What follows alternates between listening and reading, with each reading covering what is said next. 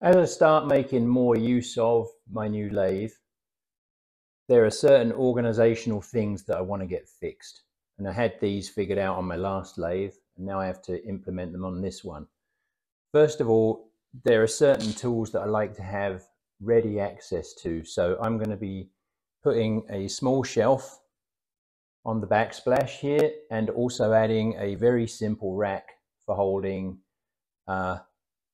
quick change tool holders. So stick around and I'll show you my solution for that. There's some really nice solutions on YouTube. They're kind of artisan craftsmanship solutions to making these kinds of racks. Mine is much quicker and simpler, frankly. Doesn't look quite as nice, but does the job. Let me show you what I mean. So this is a piece of 80/20 aluminum extrusion. It's available in different sizes and sections, and it's kind of a modular approach to making frames and different things. And this is readily available from McMaster Carr, other places. And there's a variety of different brackets and nuts and different things that work with it. But all I'm going to do is take this section, this is a 1 inch by 2 inch section, and mount it to the top of the splash here. So all I have to do is drill a few holes in the top cover and then screw this in place.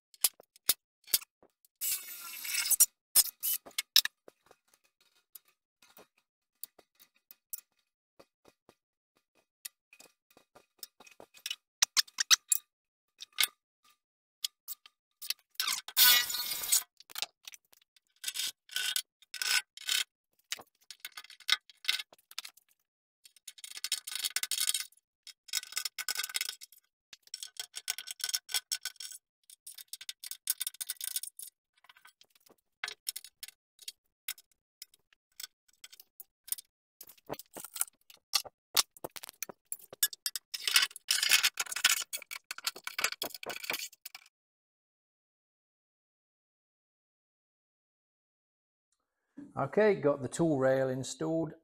Next is a tool shelf. This is a piece of 135 thick stainless steel that I had laser cut to my specifications, which are very exacting and which I'm now going to attach to the back of the lathe splash there. And this will hold my T-handled Allen wrenches, ball wrenches actually, and then the selection of other tools that I want on hand throughout any machining, which will be things like dial test indicators, height setting tool, a couple of things like that. So without further ado,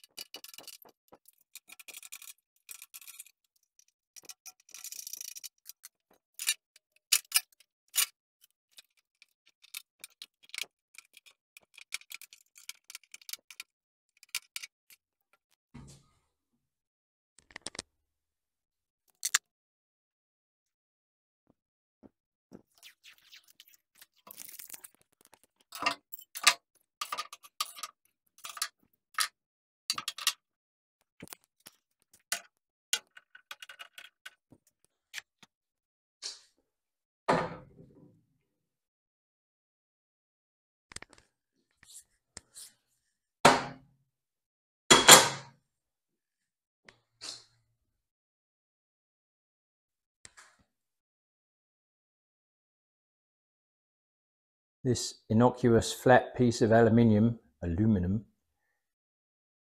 is something I had made at Send Cut Send, and this is designed to hold a BXA size tool holder.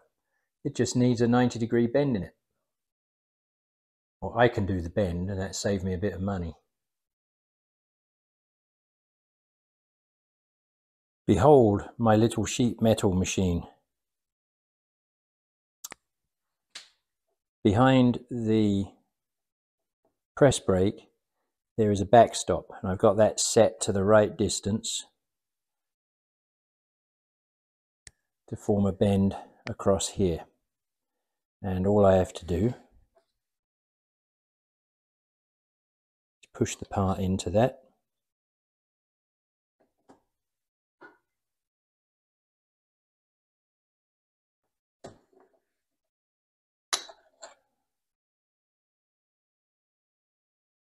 And there's my bracket. Now I just have to do that another 20 times or so, and I have all the brackets I need.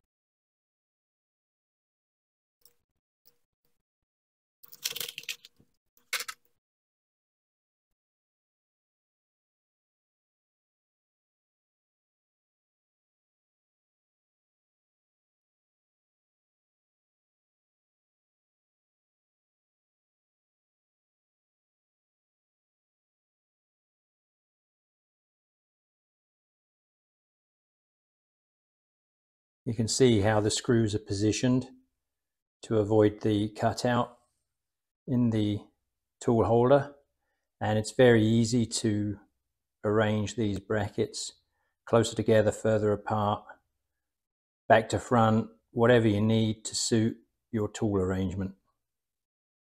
Very satisfied with that. The tools fit on those really nicely.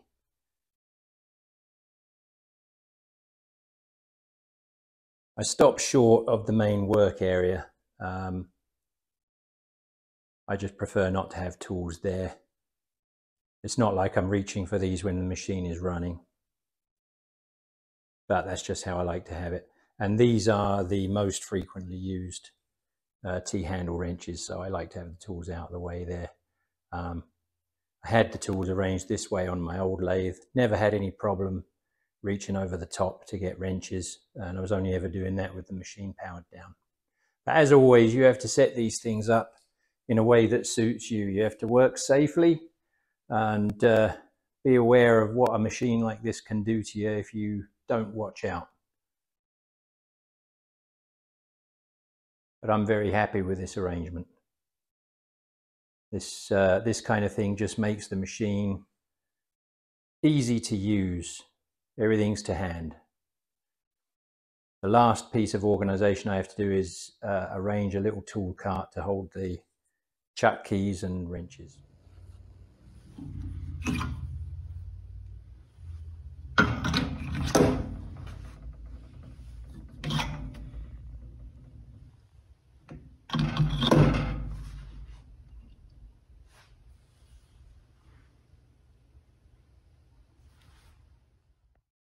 Hope you found that useful. I find that organizing the tools in the shop for efficient use makes the shop a lot more pleasant to work in and can be as much fun as many of the projects themselves. My methods of arranging things aren't for everyone, but they work really well for me. I like them a lot. So hope you enjoyed that. Thanks for looking in. Thanks for following along. Now at a point where the machine is all fully installed and set up and ready to go, organized. There's no excuses anymore. It's time to get on with another engine, and that's going to be coming up really soon. So hope you'll come back and look in on that. Thanks again, wherever you are in the world. Stay safe and well. All the very best. Happy holidays and good luck to you.